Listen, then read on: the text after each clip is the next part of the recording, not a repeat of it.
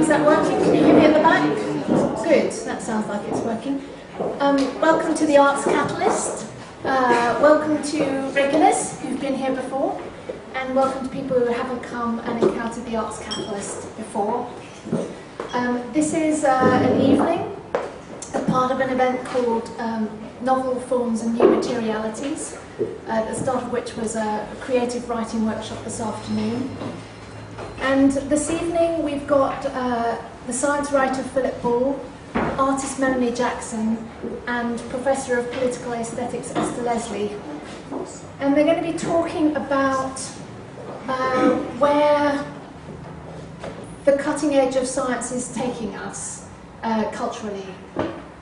As molecular biology and nanotechnology start to merge and we move into an era where new biological entities and materials are being created, what is that meaning for us as a culture and as a society? What are the implications?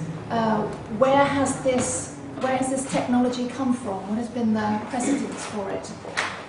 And particularly, what does it mean to artists, and how can artists engage with this? What are the new materialities? What are the new narratives? What are the new possibilities that this science and technology is taking us towards?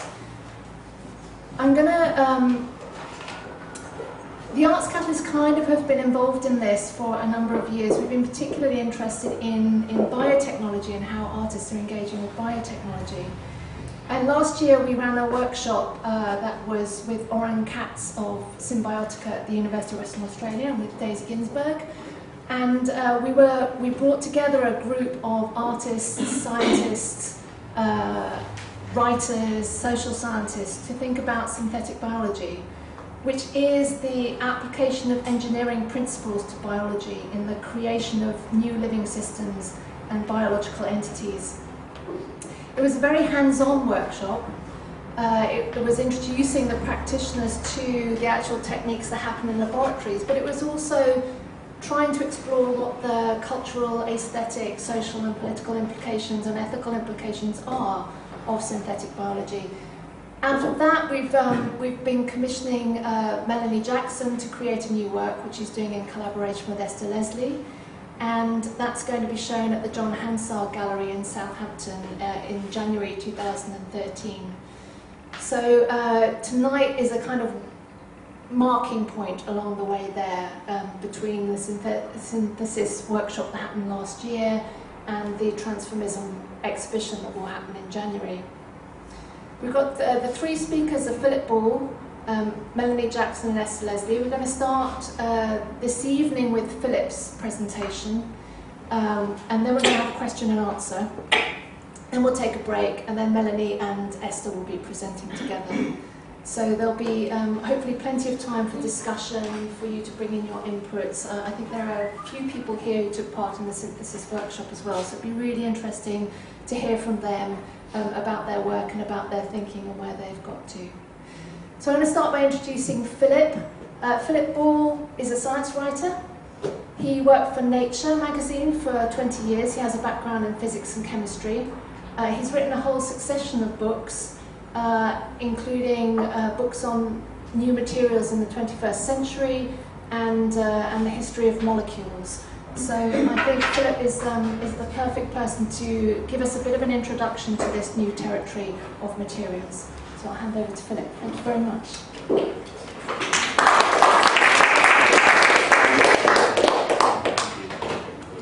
Thanks very much. I've got no idea what you were hoping to hear about tonight, which I suppose is possibly a good thing. But we'll see how it goes. Let's do this.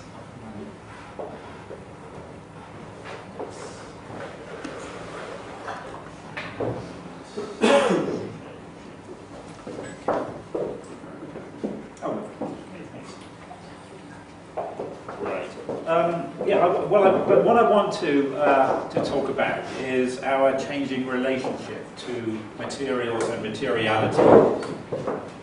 Primarily, I'm going to look through the lens of the technological advances that have been happening, but I also want to try to give some nods towards the social and cultural influences that affect and inform this question. I think that in order to understand where we're headed, we need to have some perspective on where we've come from. So I propose that one can loosely identify several distinct eras of materiality with kind of self-centeredly compressed timescales as we get closer to the present. So for a long time, we resided, I'm going to use the... We resided in the Herculean era, which used materials in a monolithic, indeed sometimes megalithic way, often in the quite literal meaning of that word, so it used big stones. And in early times these were natural materials like stone and wood, but then towards the end of this era there were technologically extracted materials, metals, that began to be used to make these great constructions. And then after that, for want of a better term, comes the steampunk era, which is an era when synthetic and semi-synthetic materials started to appear, and these were found usually by trial and error. I don't think I need this actually, this is small enough. By serendipity and trial and error mostly. And they were materials like bakelite and celluloid and nylon. And they were often promoted as cheaper look-alike substitutes for natural materials that were expensive, like ivory and silk and hardwoods. Then came the Danaer era, and this is when materials began to be made to order, and to some extent by design. And you started to find quite sophisticated things like composite materials, fiberglass and so on. And you can see that really now the synthetic is celebrated almost with a kind of fetishistic smoothness and a blandness of texture and of contour. And we can see during this time the appearance of the first really sort of genuinely high-tech materials such as Kevlar, the super strong polymer. Then there was the Walkman era, and this is when miniaturization really starts to set in. For example, with the advent of personalized computers and portable electronics, or more broadly with the notion that technologies were becoming decentralized and portable and malleable to some extent. So the materials now start to vanish beneath the design, and it no longer seems really to matter much what things are made of, or what they look like they're made of even. Materials become, to an extent, housings for information. Behind these bland shells, there's often highly engineered materials, electronic materials designed to hold and transmit information, optical fibers and silicon chips and optical recording media. And this trend is now, I think, being taken to its logical conclusion in the invisible era. So the object now is that a material will in some sense disappear from view, to do its job unnoticed, sometimes literally out of sight. You don't really think now what the Kindle is made of. I mean, it's actually made of extraordinary materials, but we don't really, we're not supposed to think or notice that. And as a result, the relationship between form and function has begun to disappear. You can't always guess what these things do by just looking at them. And indeed, some of them don't look a single way at all. Down in the corner here, there's a reconfigurable robot. It's just a prototype, but what this means is that it just changes its shape according to the job that it has to do. And I've really focused here on IT applications, but this idea of invisible materials also extends, for example, to biomedicine with implants and prostheses, which are designed now to be literally invisible to the body, so the body doesn't even know they're there, or even to merge with the body. So bone replacement materials, for example, are no longer things like titanium that are just meant to stay there and not rust and do their job. But rather there are materials that are designed to be absorbed by the body, to be colonized by bone, to be interpreted by the body as if they were bone. Or you can think of things like solar cells that can be built into windows, so you don't even know that they're there. Or if you think of the increasing persona of the car, which, kind of like the iPod, is now a kind of hermetically sealed box. You don't know what's going on inside, and you can't affect what's going on inside, and if it goes wrong, then you're stuck. Now, one can play this game rather arbitrarily of dividing up time this way, and I don't intend to suggest that these categories be taken too seriously, but the serious point, I hope, is that in one way or another our relationship to materials and what we expect of them has changed over the ages. And that's why the old visions of the future were wrong. They correctly imagined that these new technologies would be increasingly pervasive, but they didn't, but you know, they figured that we'd be surrounded by their physical presence, whereas actually increasingly we just don't notice them. They're absent, they're out of sight. And we now have the ultimate expression of this form of materials and structures designed literally to disappear, because we can make invisibility cloaks, which can carve out spaces that light can't reveal. And I'll come back later on to exactly what's going on there.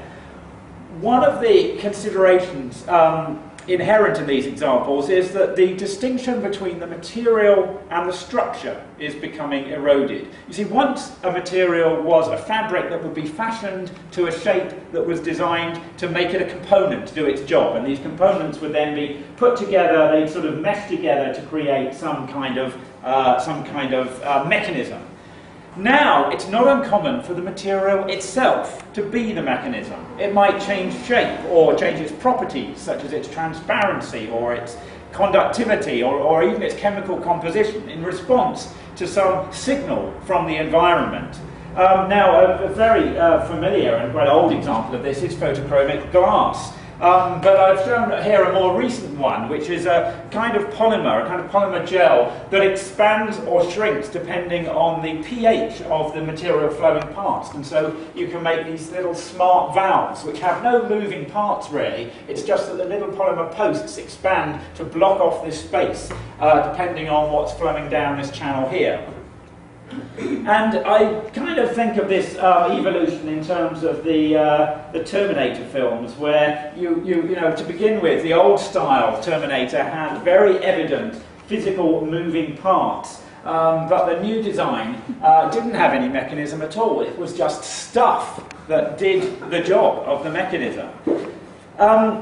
These considerations illustrate just two of the trends that I want to suggest about the changes in our relationship to materials and material technologies. And that is that the scales of engineering are becoming smaller, and the devices and functions are becoming ever less assemblies of materials, and more that they're embodied in the materials themselves. And then I'd suggest that the emphasis now is increasingly on the interface with these systems. In fact, the interface often defines the function. I mean, you know, we're surrounded by these interfaces where, you know, a lot of the thought has gone into that. And as a result of that, I think there's starting to be an erosion of boundaries of where, you know, one entity ends and another begins, where we end and where, you know, extensions of ourselves begin in our smartphones or whatever. There's also, related to this really, material systems are increasingly being defined in terms of their information content. And I'll try to sort of illustrate a little more what I mean by that now. But along with that is the idea that the information itself is now kind of an abstract thing. It's a protean thing. It doesn't have to be, we don't any longer worry about whether it's encoded in, you know, in a magnetic tape or in an optical fiber or whatever. In fact, you know, the information is completely exchangeable. It just gets Bluetoothed to these things that hold information somehow. The components of a lot of leading edge technologies now are not being put together laboriously. They're being programmed with this embodied information that they contain to assemble themselves.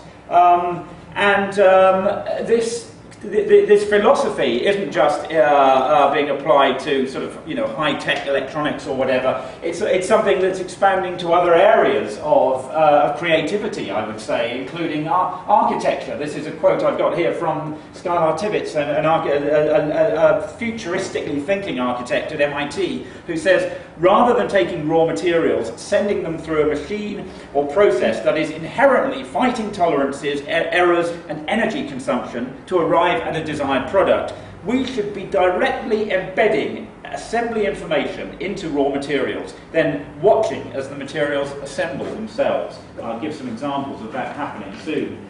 And as we sort of heard hinted at already, there's an increasing tendency to look to biology, to the living world, both for inspiration, that is the discipline loosely called biomimetics, and as a means of actually making these things. And that's where synthetic biology and biotechnology generally can come in. Now, what's driving these trends? What's enabling them? I want to focus on the technological aspects of that answer, and one of them is that, as I say, engineering is becoming smaller. We're able to do things at increasingly small scales. And here's just an example of the kind of structures that electronic engineers are routinely making now, which are basically defined with atomic precision. These are layers of semiconductors where, in a sense, each of the little dots that you can see here, you can regard it as an atom. So these layers are just several atoms thick, and they're specified exactly to the number of atomic layers, how thick they'll be. And these multi-layer structures do have various properties that are useful for electronic engineering. And they're made by kind of letting atoms rain down on a surface, and you can control that in a way that the build-up of the material is atomically precise. And this atom craft is has got to the level where we can move individual atoms around, and that was what was done in this top image here, which shows each one of those little blue bumps is a single xenon atom shoved around with a tiny, tiny little needle tip on the surface of nickel, so that it spells out IBM. And this is the kind of device that is allowing this work.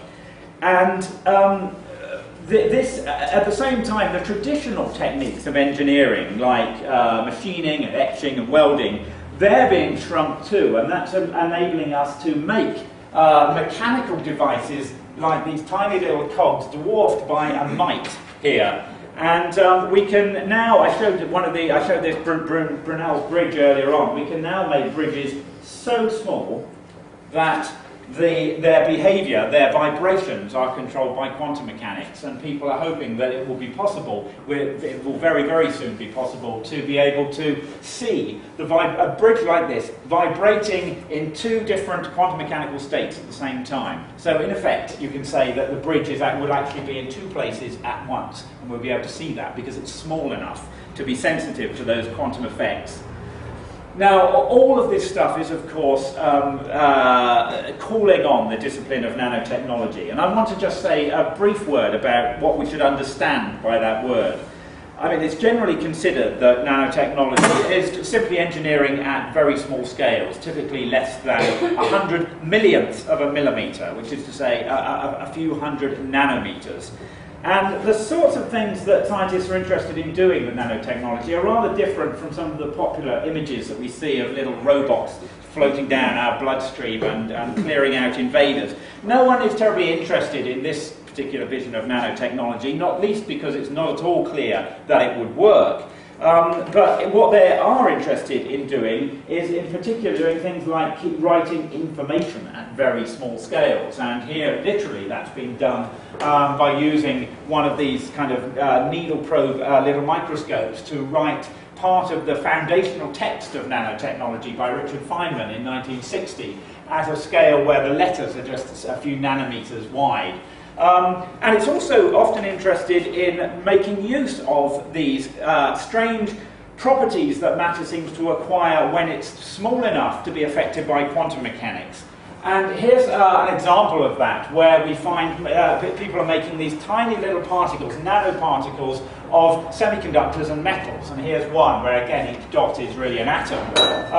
And when they get this small, you find that the colour of these little particles depends on how big they are, which is really weird. That's all it depends on. And so these are solutions of different nanoscale particles of a semiconductor, which is just different sizes, and that alone is enough to give them these different colours.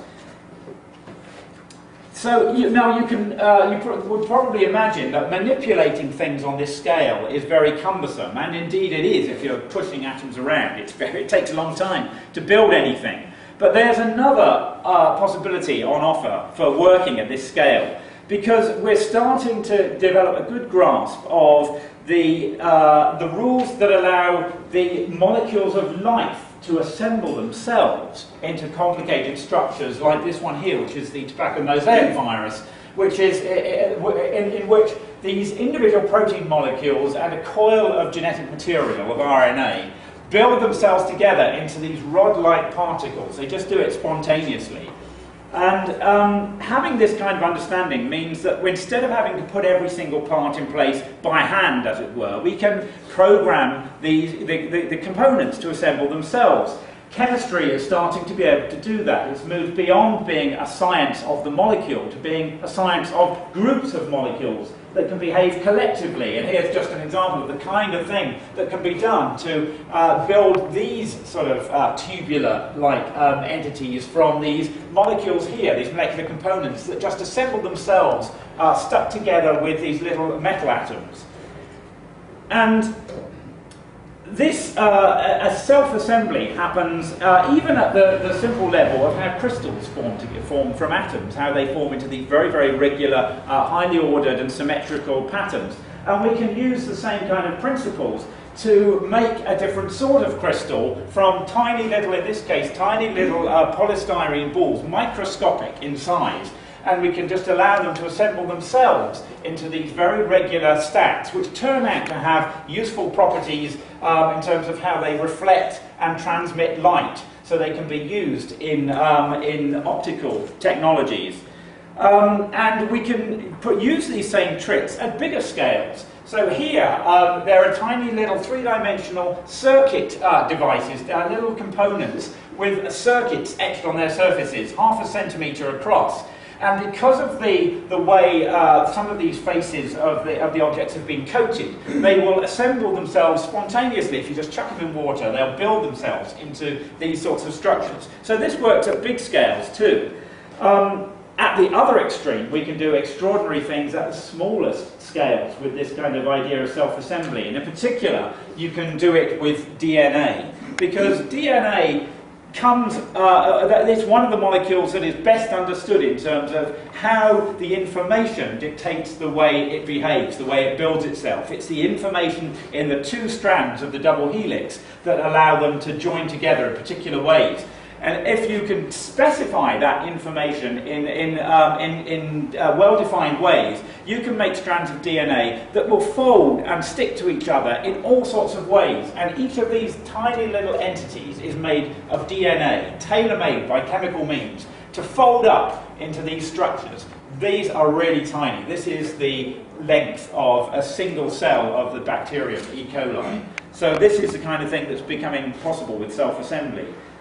However, molecular self-assembly in living organisms is much more complicated even than that. I mean, it builds structures like this. This looks like a kind of a fuzzy image of a machine, and it really is a machine, but it's a biological machine made from proteins. It's this machine here that drives the rotation of the flagellum, these sort of whip-like appendages that bacteria have that whip round and allow them to swim through water. So this is a sort of rotary motor that does that. And then you see structures like this, which are a weird mixture of sort of the regular and geometric and crystalline and sort of organic. This is a virus particle here. And we haven't even begun to approach this sort of level of sophistication. What we also find is that as well as building devices like this, nature is able to use self-assembly, molecular self-assembly, to build really fantastic materials. And what you tend to find with nature's materials is that they're structured at many levels, at many different scales. You find particular structures, and the properties that come from them depend on having all those structures. And this is called hierarchical structure, and this is what it looks like for silk. Which sort of folds up. It's made from a protein that folds up and then builds little crystallites, and then they pack together in certain ways, and as a result you get this stuff that is stronger than steel and yet flexible, and that builds itself out of water without any high temperature processing or anything to make this extraordinary material. It's also biodegradable.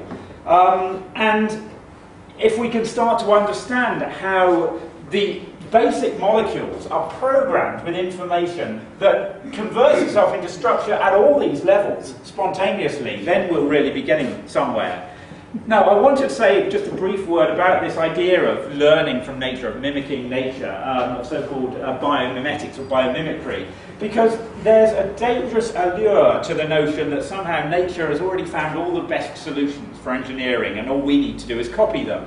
There's absolutely no reason why that should be true. The challenges in the natural world and those of engineering sometimes may overlap, but they're not identical. Biology doesn't have to cope, on the whole, with really high temperatures. And so if you're doing aerospace engineering, where you're going to be exposed to 1,000 degrees or more, then it's no good trying to work with biological materials. You need these super hard ceramics and special metal alloys and so on. Nature doesn't make a lot of use of wheels. In fact, I showed these as nature's wheels. They only seem to crop up at the smaller scales, at the nanoscale. You don't see them anywhere else, whereas they're very useful for us. Nature doesn't have much use for electrical conduction by metals. It gets its electricity around, if you like, by other means. And perhaps most importantly, the constraints on nature are quite different from those in technology. Nature has its own economics, but it's not an economics of pounds and dollars. It's an economics mostly of energy, how much energy it takes to do something. And that means that it can take a long time to do something if it means it doesn't need much energy. So if we want to make an analogue of a tropical hardwood, we generally don't have the sort of 10 years or so that nature uses to develop a material like that. And nature is very conservative with the materials that it uses. It tends to do everything with just a handful of raw ingredients, amino acids and oils and sugars and nucleic acids, pretty much, which is amazing, but doesn't mean that we have to be limited to those materials either. So instead of looking to nature slavishly to sort of copy what it does, it's better to just look for inspiration, to look at the kinds of general tricks that it uses, and then to maybe embody those in with different materials and different systems. And this is an example of that, where this is a new kind of solar cell that is potentially extremely cheap and can just be literally sort of sprayed onto surfaces. It takes its inspiration from a leaf, but it doesn't look at all like a leaf. It consists of these tiny, in fact nanoscale, little particles of titania. And titania is very cheap stuff. It's just basically the pigment in white paint. And these little grains are coated with a purple dye that absorbs light, and that when it does, it spits out electrons and creates an electrical current. And so these solar cells are being developed now, just being commercialized now, and the inspiration that they get from the leaf isn't at all obvious. It's just the way it harvests light helps to prevent some of the light from being wasted as heat. So it helps to get more of it as electricity rather than heat, using the kind of trick that you find in the leaf, but without any of the sort of material components that nature uses. Now, in a lot of these biological examples I've talked about, you can see this influence of regarding biology itself as an information science, and that's something that's becoming increasingly prevalent. And the idea that information can be encoded in biomolecules, and that this information can define the organism, its structure and its growth and its evolution. This goes back, of course, most notably to the discovery of the structure of DNA 60 years ago and the genetic code. But there's now a growing appreciation that molecular biology actually processes information and stores information at many different levels and scales, not just in DNA. in the genetic code of DNA. So information is passed around between living cells, enables them to coordinate their activities. And it's stored, how it's stored and how it's released and utilized in the genome is also a much more complicated question than just the question of what the code is and reading the genetic sequence of the DNA. For example, which genes are active in a cell depends on how the DNA is folded up and how it's organized three-dimensionally within the inside of the cell. And a lot of the information that's encoded in DNA is actually overwritten or modified by chemical changes that are made to it subsequently. So there's a great deal here that we still don't really understand about how information is, what role it plays in biology. And until we do, our ability to intervene in and to engineer life will be severely constrained. And that brings me to synthetic biology, which can be regarded in some respects as the arena in which the engineering ethos and the lessons and approaches of nanotechnology intersect with our understanding of living systems. And as Nicola said earlier, it's really sort of generally regarded that synthetic biology is the systematic, rational design of living systems according to engineering principles. That's something that began with the development of genetic engineering in the 1970s. That's when we developed the ability to snip out genes from a genome and to stick in new ones using enzymes to do that. And that enabled people to develop, for example, bacteria that would be able to produce insulin in great sort of fermentation vats, so that you wouldn't any longer need to extract it from mammals. But even in this arena of genetic engineering of bacteria to make useful substances like insulin, it soon became apparent that, you know, for a lot of substances you might want to get, you can't just do it by sticking in a gene or sticking in a couple of genes.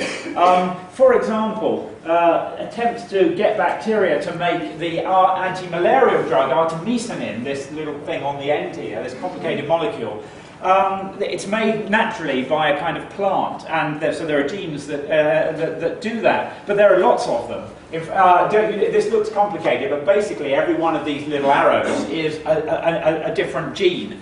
And so you've got to put all of those into an organism that you want to make this stuff and get them to switch on and off in just the right way, in just the right sort of combination and at the right times. And that's complicated. What it really amounts to is redesigning the whole metabolic pathway of the organism. And that's complicated, and that's where you really have to start thinking in terms of synthetic biology rather than the old style genetic engineering.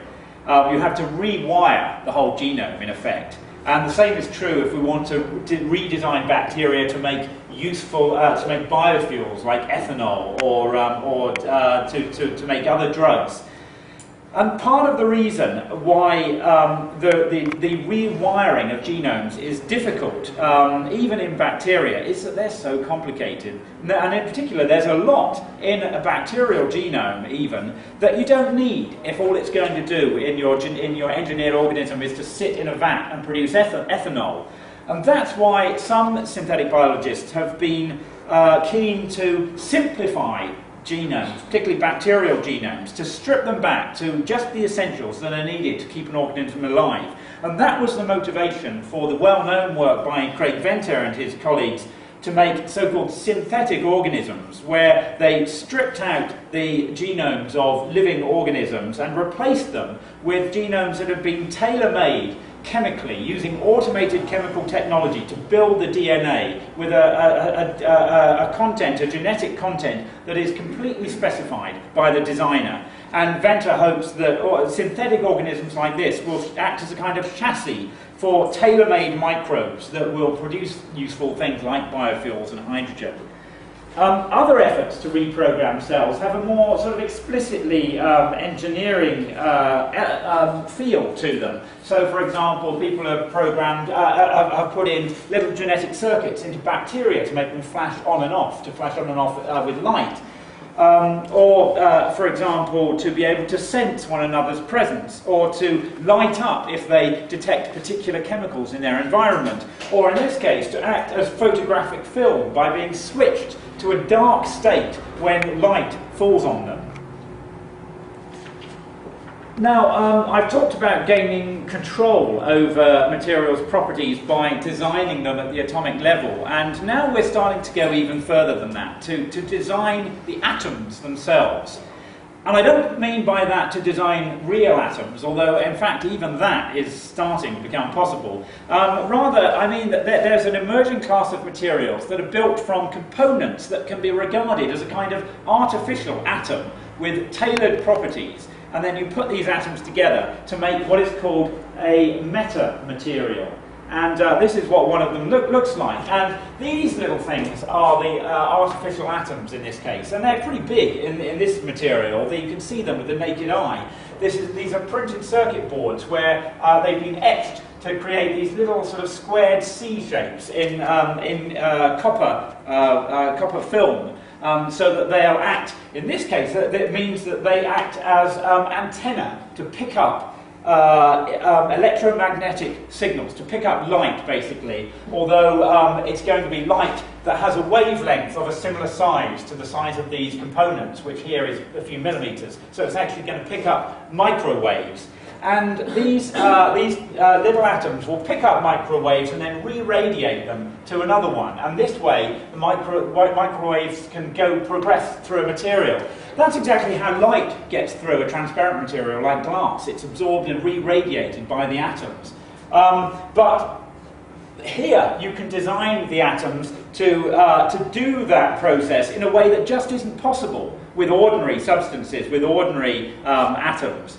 And in particular, you can get it to do weird things with optics. For example, you can give one of these materials a so-called negative refractive index, which means that when light gets refracted through it, so when light goes into a glass of water and there's something standing in it, it looks bent because the light is refracted. It's bent as it goes through the water. You can make a metamaterial to bend the light the wrong way. And what that would sort of look like, if you could do it, with light, is, this is the sort of normal situation, and it would sort of look like this. It would look weird. So you've done something strange to the optics there.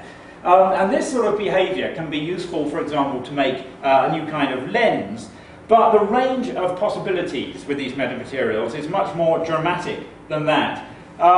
You can, for example, design these atoms so that each one is a bit different, and so that it can be used to sort of guide light along a particular path. And in particular, you can make it guide light gently around an object within them, something that you can't see, because these are using the sort of components that I showed earlier. The little atoms here are too big to interact with visible light. It's an invisibility cloak for microwaves, and it does the job. So if microwaves are sort of shone in plane here through this thing, they'll get bent round and reformed on the other side. And what's more, the science that has stemmed from these developments, in fact, it's now becoming possible, I should say, to shrink the size of cloaks like this to get down to the scale of visible light, so that the artificial atoms are small enough that they will interact with light with a shorter wavelength. And this is the kind of thing that is being made. And this is a kind of invisibility cloak for almost visible light. It's actually just in the infrared, so that when infrared light passes through this, it's coming out the other side, you don't see this bump here. It looks like it's just a flat bottom there. So we're getting to the level of being able to make real invisibility cloaks for light. And this science is, which has become known as an area called transformation optics. It's led to the realization that actually you can make invisibility cloaks more easily than you think if they're sort of partial. So you can hide a hole, but the cloak itself won't be invisible. You can do that using natural minerals that have the property of birefringence, which means that light travels in different directions at different speeds. Calcite is like that, and here's a block of, this is what I showed earlier, this is a block of natural calcite shaped to be able to essentially create an invisible region here where it looks as though this roll of pink paper just isn't there. So you can see the cloak, but you can't see the thing that it's cloaking. And all sorts of astounding things are being sort of dreamed up for these metamaterials. So, for example, people are talking about being able to open up a wormhole for light, so that essentially you've got this sort of invisible stuff here, but you just got a little, it's almost like an invisible screen that is showing you something that's going on outside in the street, just because it's being guided by this metamaterial. But it goes even beyond that. People are talking about making not just invisibility cloaks, but space-time cloaks, where you can hide something that happened in time. So the idea is you'd have security cameras, say, in an art gallery, you know, that are sort of filming the gallery, and you might be watching them, and suddenly you see the artwork just vanishes. And the reason it does that is that the robbers have used one of these space-time cloaks to interfere with the way light is coming off that scene. Someone has come in, taken the object and gone off, but what's then been done is that the light from that scene, the light from before the robber entered and the light from after he left, has been stretched and joined up, and the bit in the middle has been taken out. And this is something that is, it sounds crazy, but it's already been demonstrated that you can perform this kind of space-time cloaking with these materials. And I think there could be hardly anything more representative of my so-called age of invisibility than this. But I think that metamaterials point to another consideration too, because as we've become more adept at materials, making materials by design, we can start to redefine the very boundaries of what is and isn't considered possible by physical laws. We can find ourselves making materials that do things not just better than before, but that do things that we've never imagined possible before. Now, I want to finish by just saying a little bit about some of the social drivers behind some of these developments. And the question really is whether this science is creating our culture, or whether it's responding to what the culture wants. And, you know, of course, inevitably, it's a bit of both. But let me point to just a few issues that have been sort of informing these new materialities. And one of them is medicine. And there's a crisis in medicine because there are ever fewer drugs being developed for various reasons. But at the same time, we're all tending to live longer, and so there's more of a demand for things like regenerative tissue engineering, for things that, well, if we're going to live longer, then we're increasingly looking for ways that will overcome the degeneration that comes with age. We're also starting to realise how crude our drugs are, and that's very evident with anti-cancer drugs, that, you know, we have to take them and hope that they kill the tumour before they kill us. They're just nasty things, basically. And what you really want is a drug that only goes for the tumour. And nanotechnology is being used to develop drugs that will do that, to encapsulate the anti-cancer drugs within some kind of nanoparticle that can find its way specifically to tumour cells and latch on and then release a drug into them. And there's also a wish to develop drugs more smartly. I mean, it's, you know, again, it's crazy the way we take pills, that it means we get a big dose and then it gradually fades away, and we get another big dose, and the same is true for the way insulin is typically administered to diabetics, that it's, you know, it's this sort of, this kind of process, whereas what we really want is a steady input. And so developments in nanotechnology and tissue engineering and so on are helping us make implants and devices that can release drugs in a much more controlled and smarter way.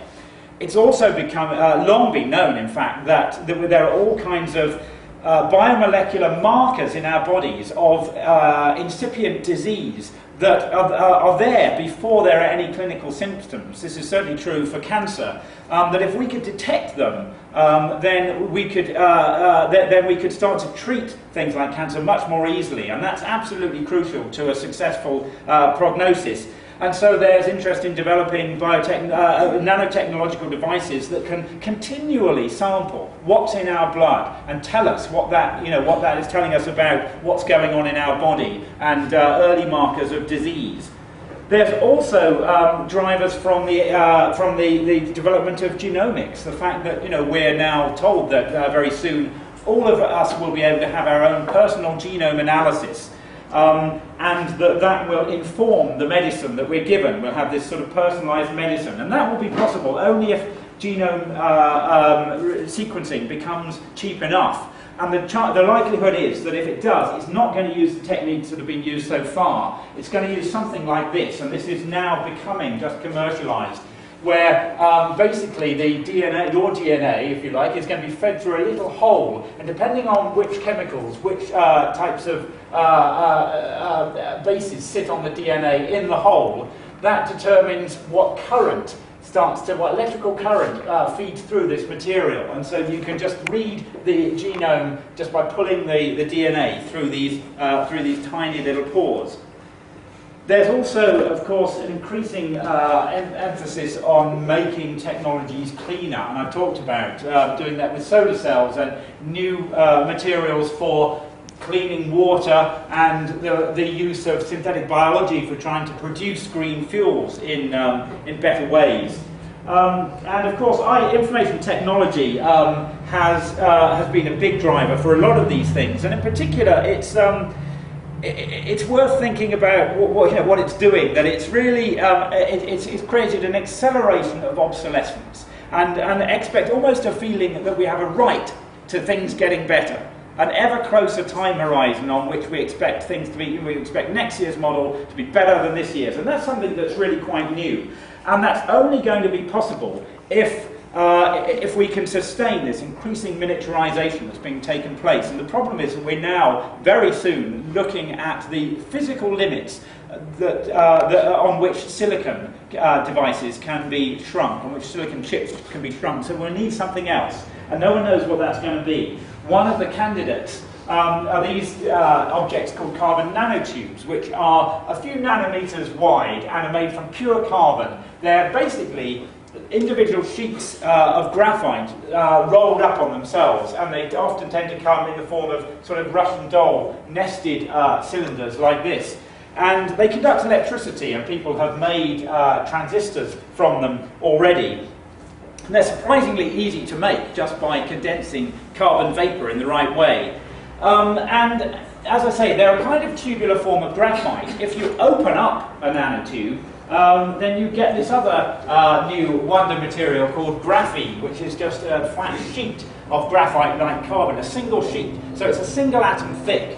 And this too conducts electricity, and the people are thinking in terms of using this just to sort of cut out the sheet in some way to make circuits that way, rather than having to sort of deposit stuff. It's a sort of subtractive way of making very, very small electronic devices.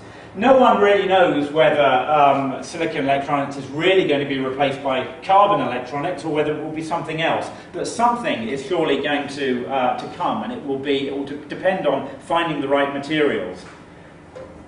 And finally, I just want to touch very briefly on some of the sort of more general societal issues that are raised by a lot of these technologies. And one of them is very much talked about is privacy, which sort of arises in all sorts of ways. I mean, it's, we sort of talk about who should have access to your email, who should have access to your genome data, which is going to be a very, very tricky issue. Who will you be obliged to reveal that to, if anyone?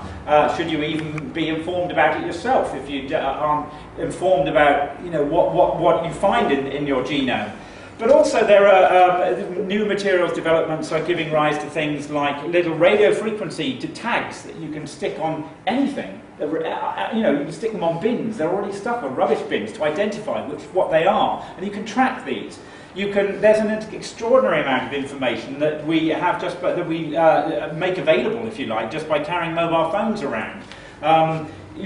Where we are, and in fact, where we are seems to almost have a fingerprint of who we are. And they also have little accelerometers in them, so that people can tell how fast you're moving. An amazing amount of information there. Of course, there are considerations like, I just did this afternoon. I just thought I'd go on Google Earth and show you the skylight that I was looking out of while I was writing this piece. It's that easy.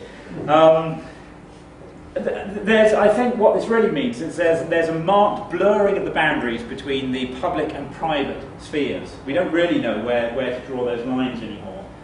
there are new vulnerabilities that these technologies raise. So synthetic biology, there's the worry of that being used for biological warfare, and in particular whether you can develop pathogenic organisms that go for a particular genetic sequence that will perhaps be, targeted at particular racial markers in genomes.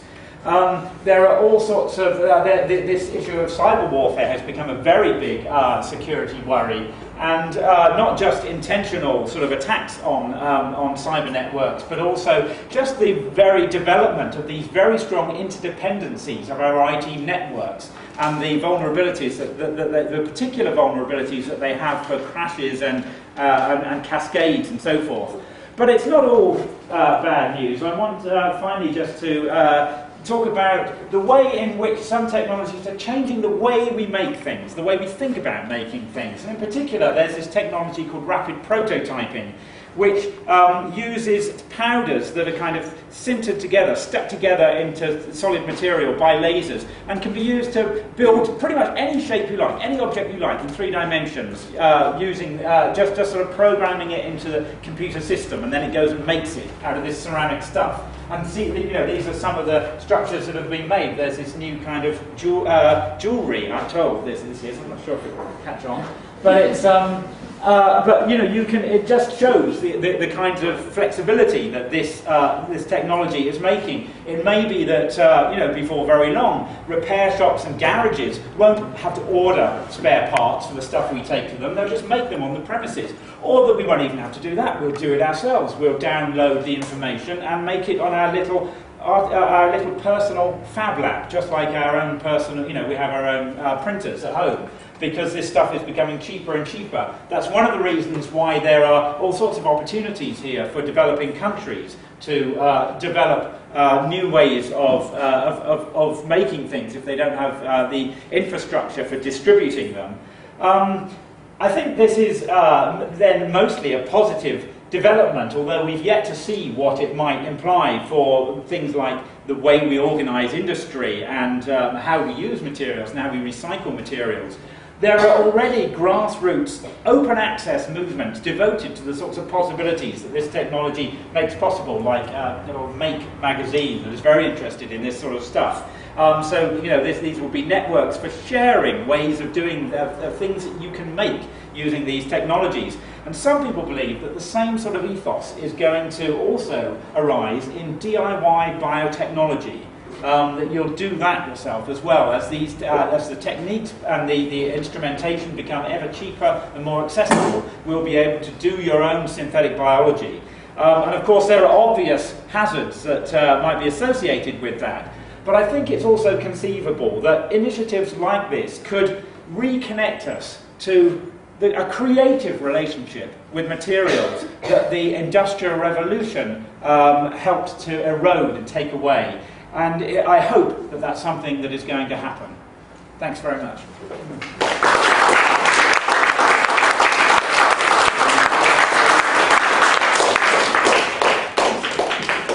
Thank you so much, Philip. I know I understand when I first suggested 30 minutes, you went, oh.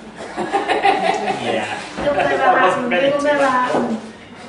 That was, there are a lot of things that I kind of vaguely knew about that have all been brought together in a really clear exposition. Can I ask people if they'd like to ask some questions or make some comments?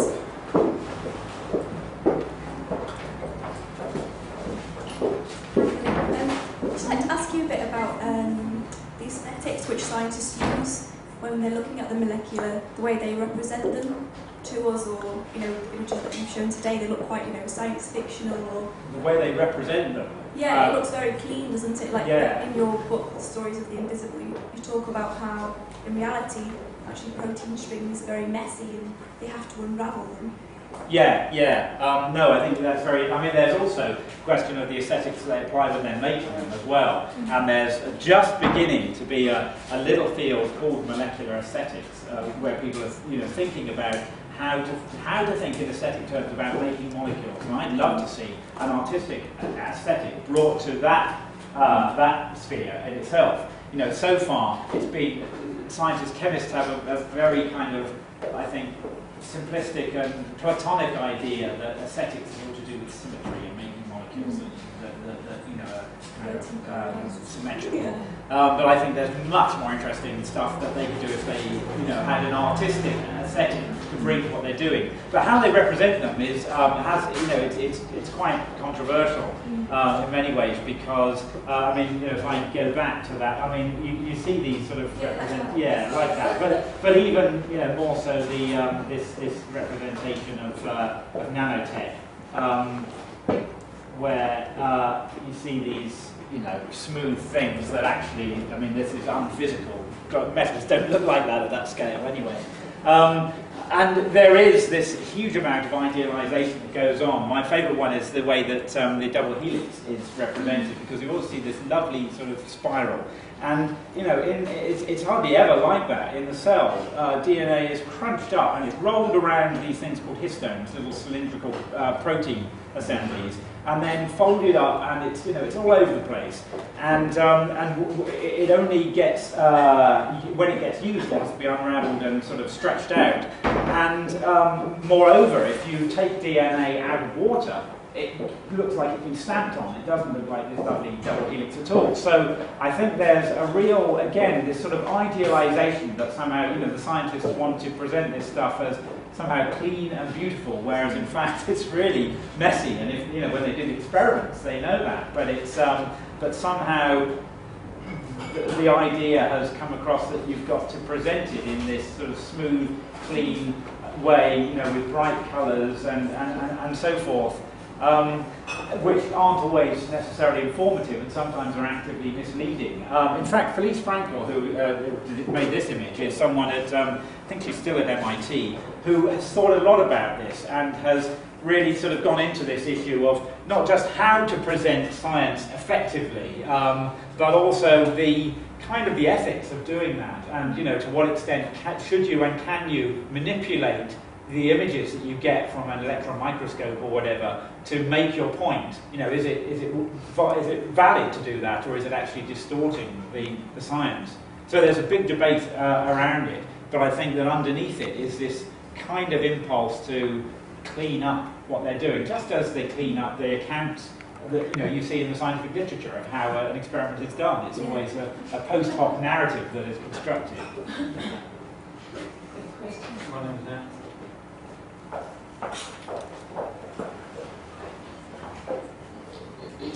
I thought this particular image you showed was interesting because it throws up a sort of slight contradiction in your talk, because you said what it's not is a little robot, but at the very end you were talking about the fact that you'll be developing systems that you could inject into people which would pick up micromarkers of precursor states to cancer.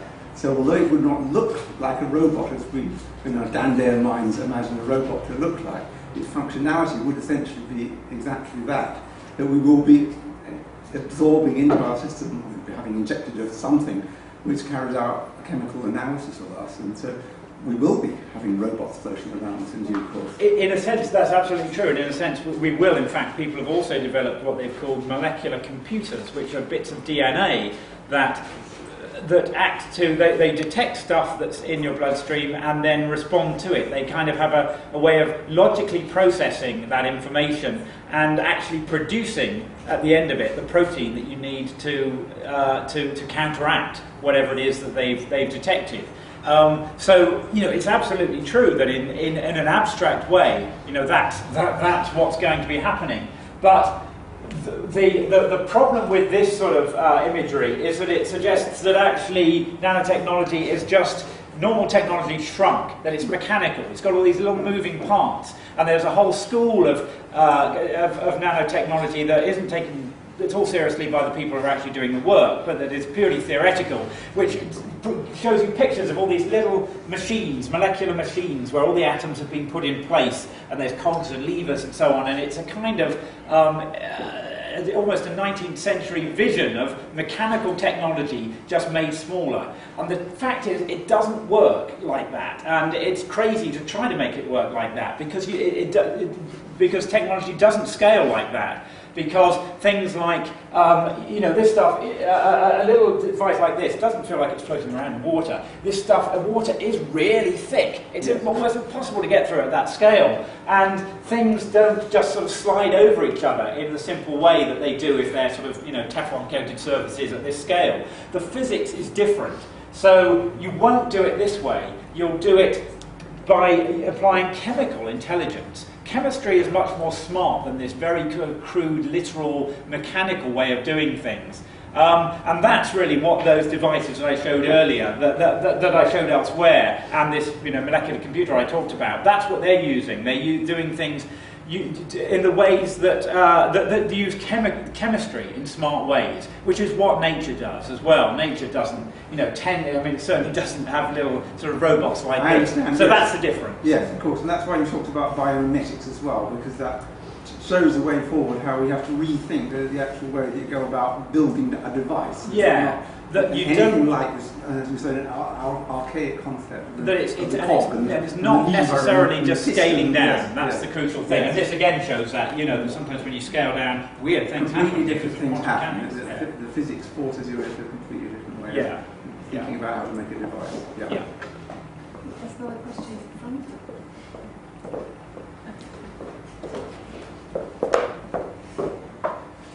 Thank you. Probably don't need this. Can you hear me? Brilliant. Okay. This is less a question, more a bit of a ramble. But I should preface it by saying that A, I'm not a scientist. I'm interested in culture and history. It was fun looking at your opening categories and the idea of the Herculean age, you know, this periodizing system that you're proposing. But I suppose immediately I found myself thinking that for the inhabitants of the Herculean age, their understanding, you know, and here I say they, you know, I could pick it kind of, you know, a sort of a slice at any point across those histories, across those cultures, that their understanding of the material universe that they lived in would be radically different from your idea of kind of nothing, there's nothing around here but rubble. You know, you would have everything there from phlogiston all the way through to kind of the Holy Spirit. So I'm thinking about, there's a slight element of kind of futurology here, which is great, and I've really, really enjoyed loads from your presentation. But I found myself thinking that underpinning this, really the way that people, you know, the way from the really big questions down to the really minute questions, you know, minute details of what you kind of do during your day, through to actually how whole societies are organised, that these really have an awful lot more to do with what people believe is out there, rather than actually what the present-day scientist would maintain is out there. So I'm thinking, you know, your particular perspective on that process is itself a very historically specific one. And so I'll shut up. Does that sort of make sense? Yeah, no, it does. And I hope that's useful. Absolutely, and I agree entirely that. You know, that's kind of why I said, you know, take it with a pinch of salt, that way of thinking about it. And I think, if I understand you rightly, I think in particular what's significant in some, well, I think it's still true today, but it's not acknowledged often enough, is that we have associations with materials that aren't anything to do with what they are in scientific terms. That was, you know, very true in the Middle Ages, where materials had particular connotations, and you would use the finest materials to make an altarpiece, for example. It wasn't just about how it looked, or even primarily about how it looked. It was about the fact that these were costly materials that were offerings to God, that they had sort of spiritual connotations. And in some sort of probably secular way, I think that that's still true today. I mean, it's trivially true in the sense that we have associations about synthetic materials. That, you know, there are all sorts of preconceptions that go along with those, with just sort of using that term, as opposed to natural materials. And you know, I think that's and when we're working in materials that have deep cultural roots, like water and gold. You can actually see that the science of using those materials isn't immune to the sort of cultural associations that we have towards them. So I don't know if that quite sort of picks up from what you're saying, but I think it's absolutely true that, you know, there's more to it than atoms. Right. Yeah, well, yes, I think that probably the consequences of how belief systems shape, you know, actual decisions about what we do and don't do with stuff, I suspect will continue to be far more powerful determinations, ultimately, of what gets made than actual, you know, hard science, you know, your empirical stuff. But then I would say that because I'm a historian. So. Yeah, but I wouldn't necessarily disagree with it.